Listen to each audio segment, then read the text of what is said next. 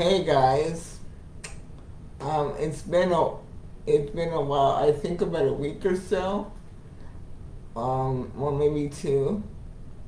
Um, I just finished watching Stephen Furtick's sermon from this week called "The Lonely Place." If you have time, watch it. It's about an hour long, but it's an hour worth your time.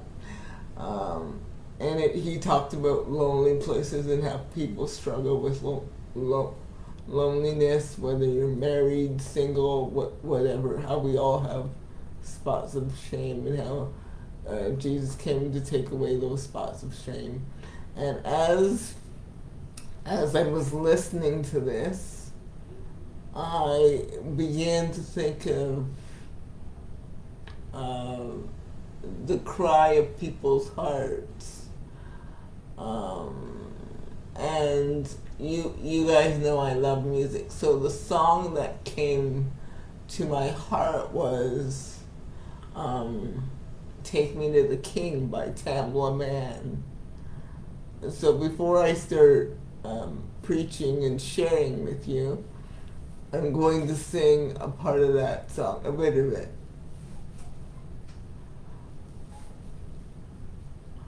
Truth is I'm tired, options are few. I'm trying to pray, but where are you? I'm all churched out, hurt and abused. I can't pick what's left to do. Take me to the King. I don't have much to bring. My heart is torn in pieces. It's my offering. Lay me at the throne. Leave me there alone to gaze upon your glory and sing to you this song. Take me to the King.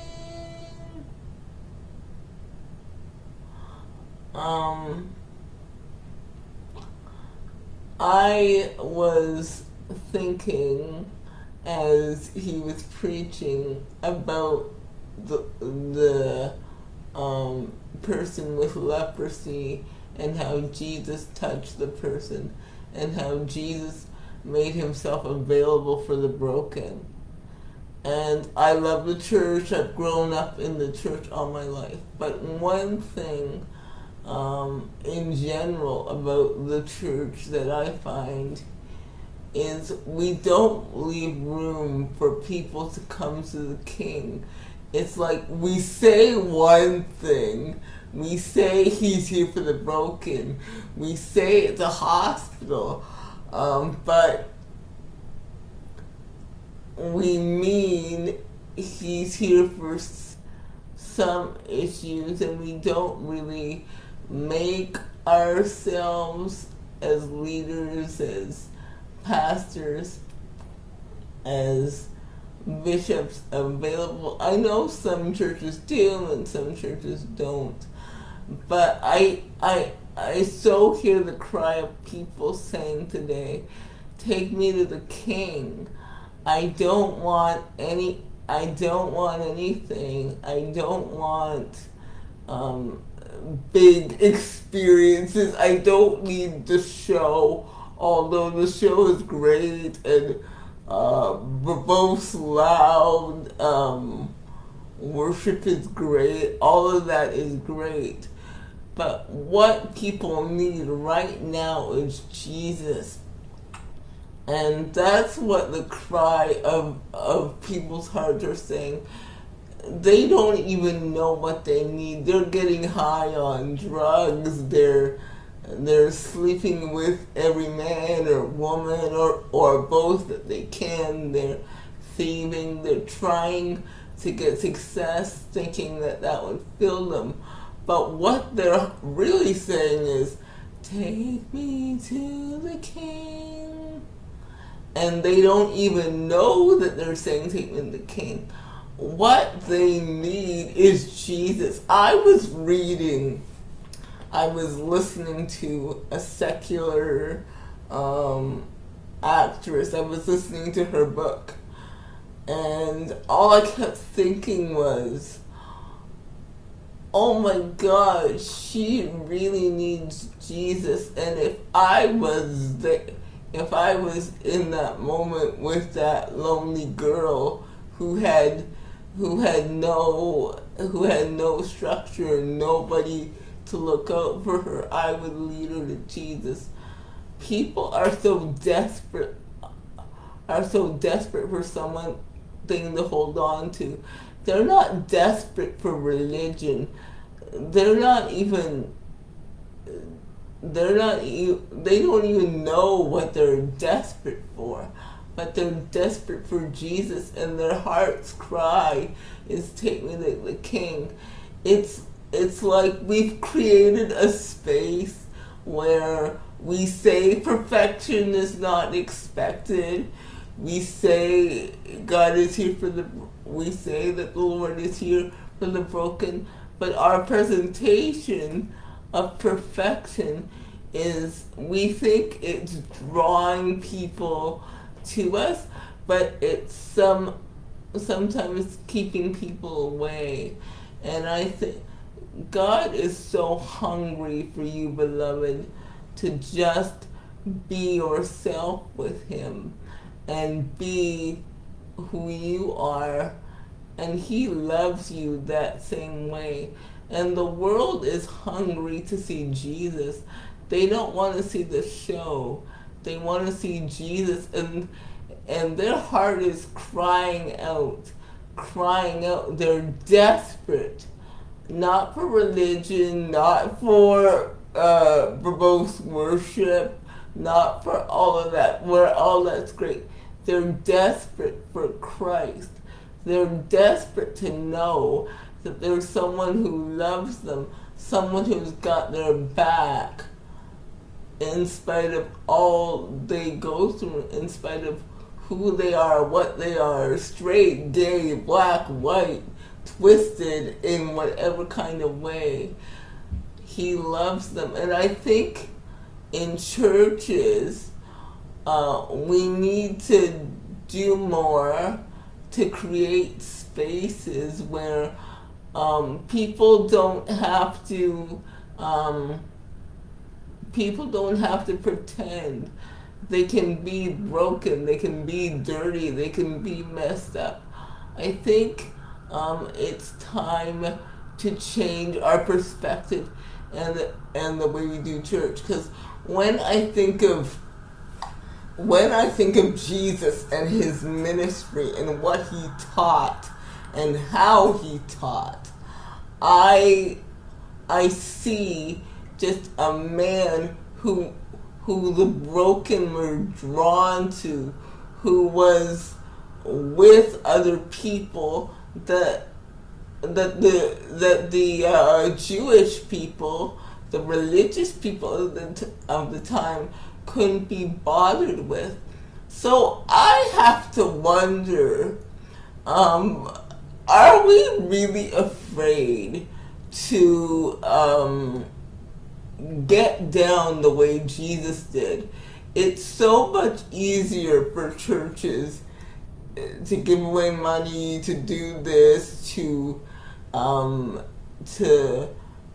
do that, and all that is necessary, all that is wonderful. But I'm just wondering if God wants us to go to the broken, to the needy, not just needy physically, it could be needy emotionally. Like, I know lots of churches have homeless things, and things to feed the homeless, and things to help the widows, and we should. We're told to help the widows and the orphans and the hungry and whatever.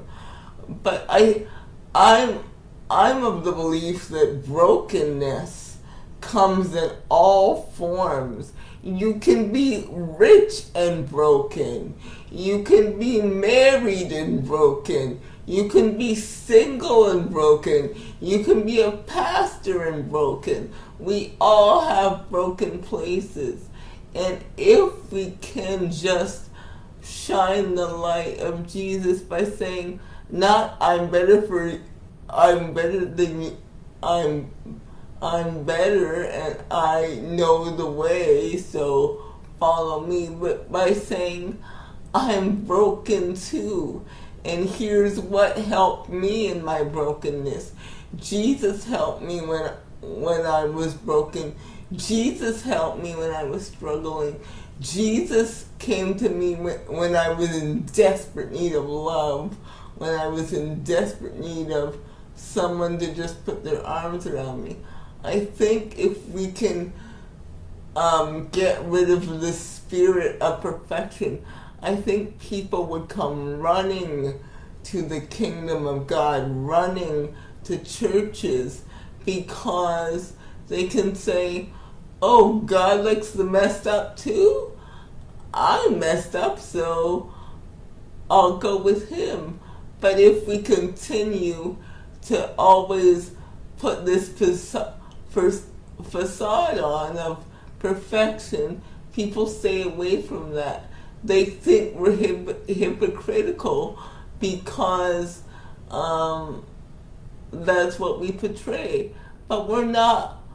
But I think being hypocritical is fear in disguise. I'll say that I honestly believe that being hypocritical, being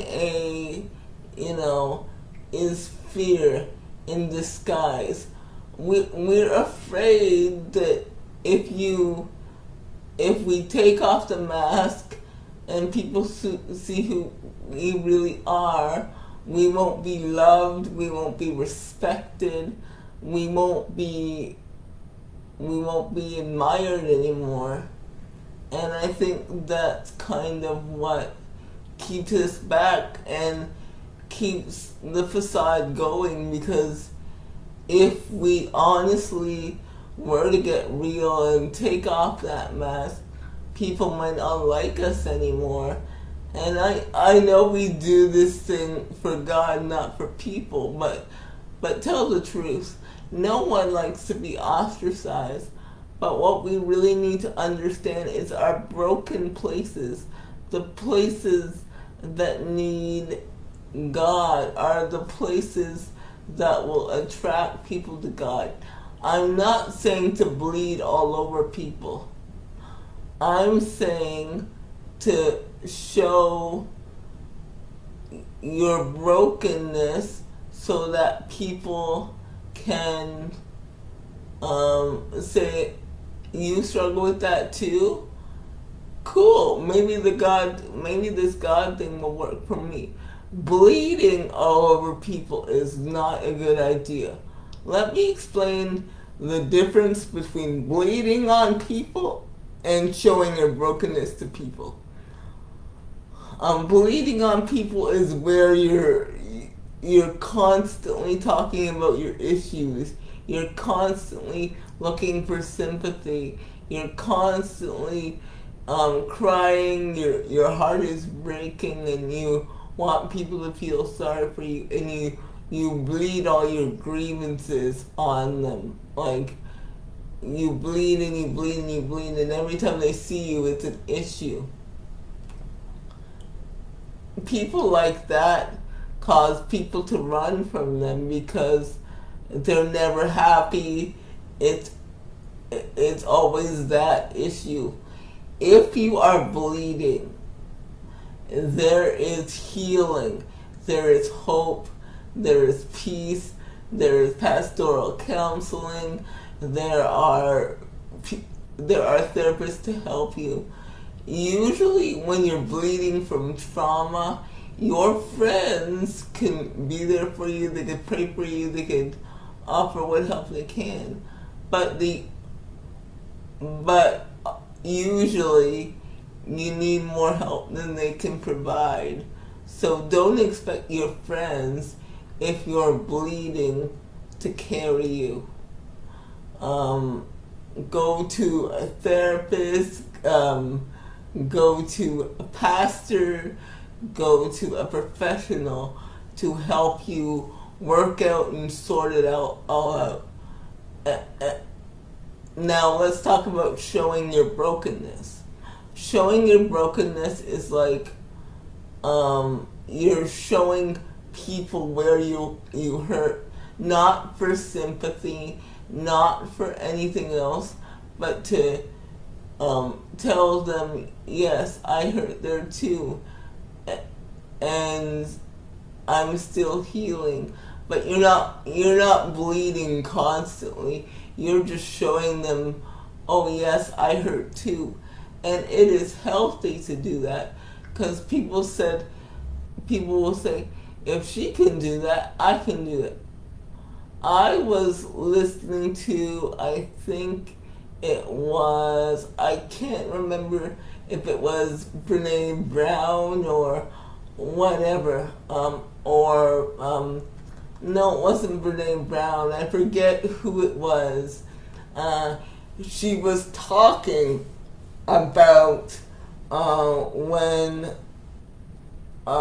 she was on Facebook and they were having a chat with these questions with the most embarrassing moment in all these questions, and all these other answers were kind of flaky, and all these other people answered with flaky answers like when I dropped my shoe in the toilet, and she answered with the truthful answers from her very soul, and people were like, oh, and that is strange. But on the other side, when she put her truthful post about what was going on inside her in those answers to those questions,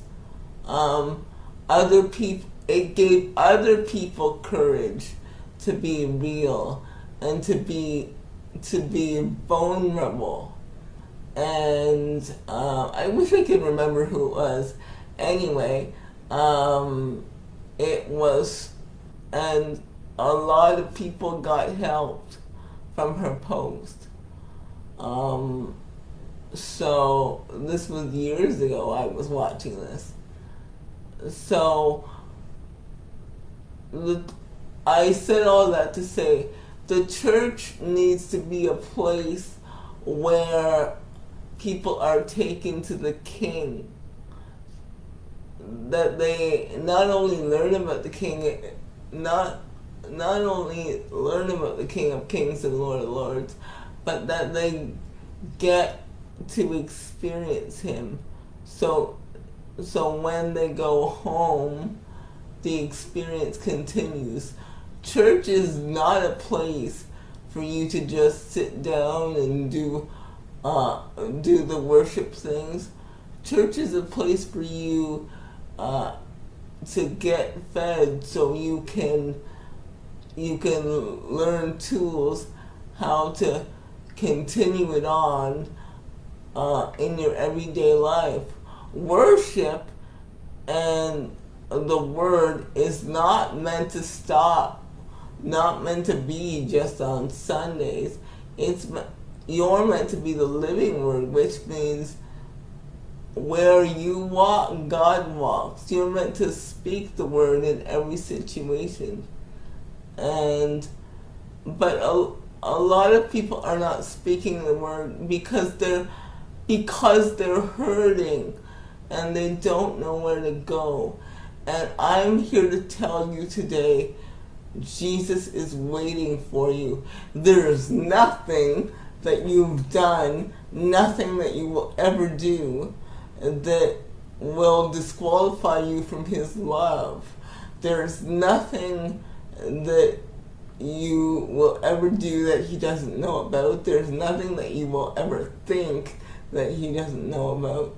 And he just wants you to say, he just wants you to say, Lord, take me and mold me and make me, not just as a cutesy worship song or whatever, but the real thing.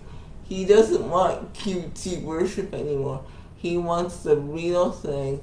There was a song in the 60s, Ain't Nothing Like the Real Thing, and that's what he wants. He wants the real thing. He wants you where you really are, so he can take you to where he wants you to be. But if you're doing the church thing and just fooling everybody, including trying to fool him and tell him where you're not, he can't take you where he wants you to be. God deals with authenticity best. And some people have been pretending for so long. They don't know how to be authentic. They don't know how to be real. They don't know how to be not scared of being who they really are. They don't know how not to be quote unquote perfect. And the Lord is saying to those people that it's okay. Come to me and I will show you how to be real. I will put people around you that will minister to you, that will help you, that can take your scars, that can take your mess, that will help you to be whole. The Lord's ultimate dream is for you to be in good health, physically, emotionally, and spiritually. He says, Beloved, I wish above all things that you would prosper and be in health. That's his wish for you.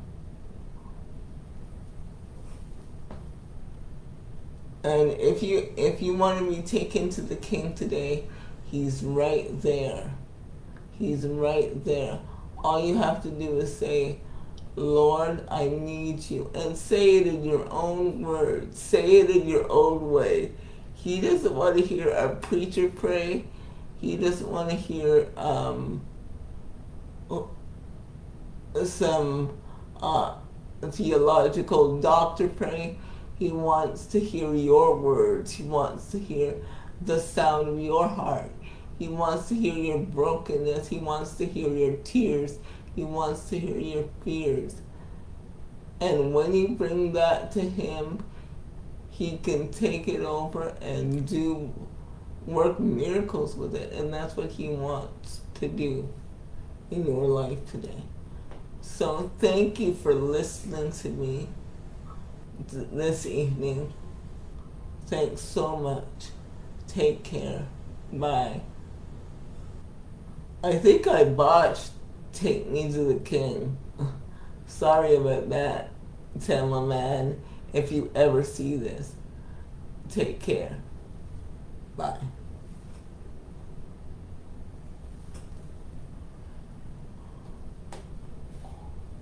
Take me to the King. I don't have much to bring. My heart is torn in pieces. It's my offering. Lay me at the throne. Leave me there alone to gaze upon your glory and sing to you the song. Take me to the King. And he's saying right now, you want something real, you want something not phony. He said, experience me for real. Experience me past church. Experience me past what you've known before. Experience me past religion, past your culture, past your religious construct. I want you to know me for real. I want you to love me for real. I want you to do this thing for real.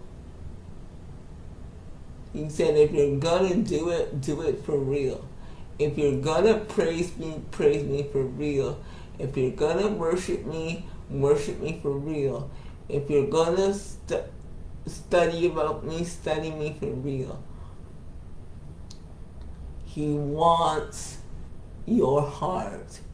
And he doesn't want it in the cutesy worship song that we always say, Lord, I give you my heart. He's sick of you singing it. He wants you to just give it to him. He wants you to just give it to him. He doesn't need it in a cute tune. He doesn't need it in any way but you to say, Lord, take it. Or he wants you to say that in your own way, in your own time when you're ready.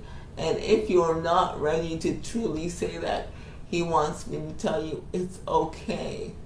It's okay. Just take one step at a time.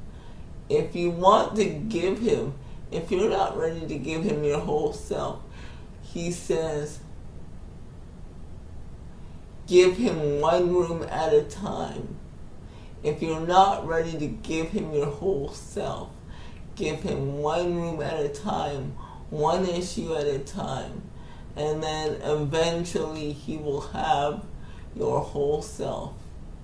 And you won't even realize it. You won't even realize your burdens are lifting.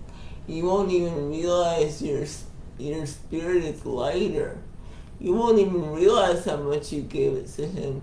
Because sometimes when we say, you can have my heart, you can have my heart, it's wonderful to say. It's very hard to do. He said, if you can only give me a room to start with, I'll take it. Whenever you're willing to give him, he'll take it. And remember that when he takes it, he'll take it over. And then you will want to give him the rest of you. Because that one area will be so redeemed, so healed, so restored, that you will just want to give him the rest of you. So if you can't give him all of you right now, genuinely, because you're too afraid or whatever, give him one room and see what he does with that room. I declare that miracles are coming right now. I declare that healing is coming right now. I declare that peace is coming right now. I declare that power is coming right now. I, by the power of the Holy Spirit, break every spirit of resistance that is talking to you right now, that says it's over, that you can't do it, that you can't be who he's called you to be. I declare that you will be what he's called you to be, in the name of Jesus. Just give him one room at a time. Take one step at a time. Take one day at a time.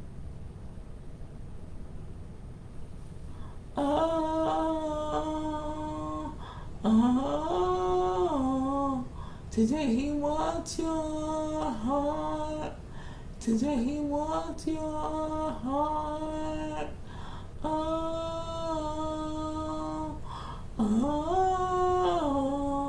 Today he wants your heart. Today he wants your heart.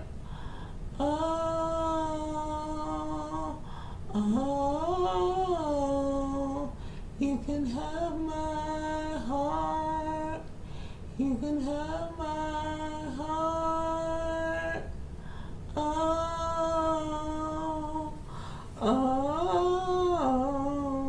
You can have my heart. You can have my heart. I know some of you are afraid.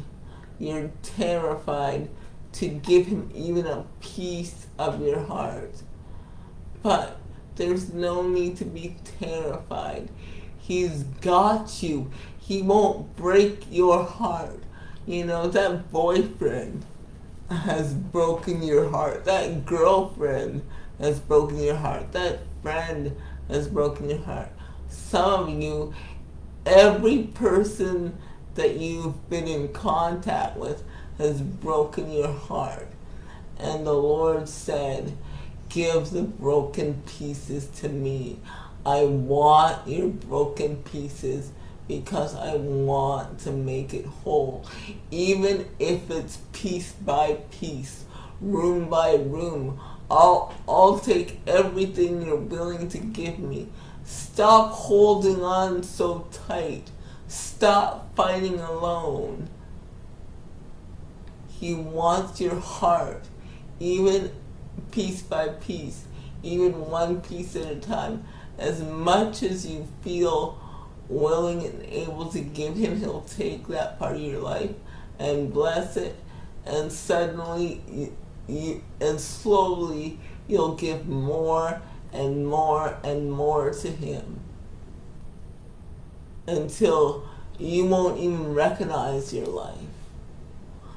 That your life will be going in such a new direction, you won't even recognize yourself.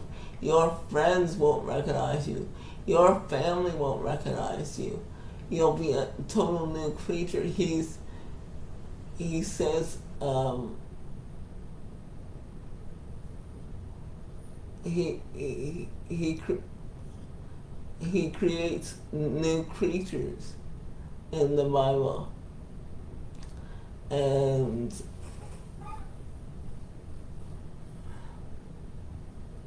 he just wants you to know, whatever you're willing to give him, it's okay. It's okay.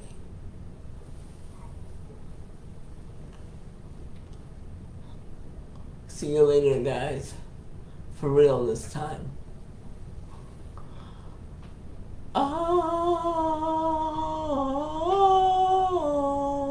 the Lord wants your heart. The Lord wants your heart. Oh, the Lord wants your heart. The Lord wants your heart. Oh, the Lord wants your heart. The Lord wants your heart. Oh,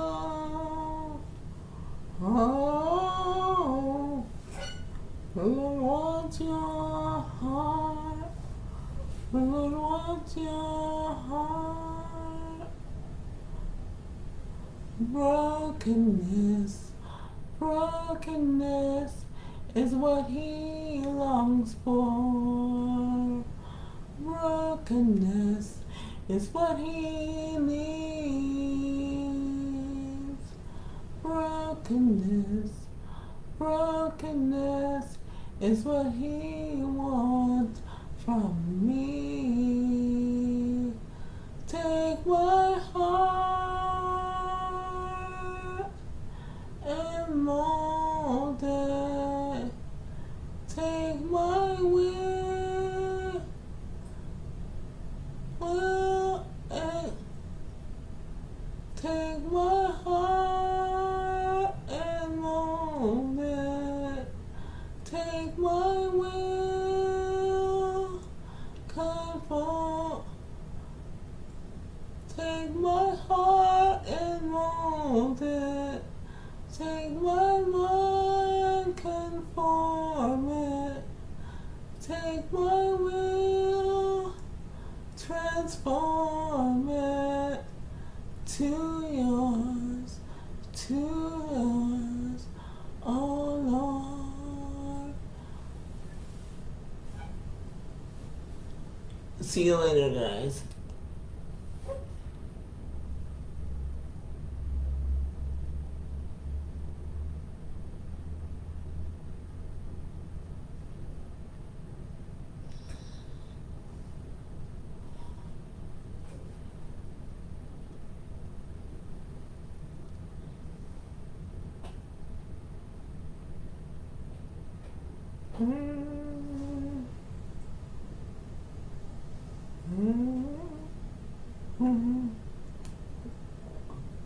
You can have my heart.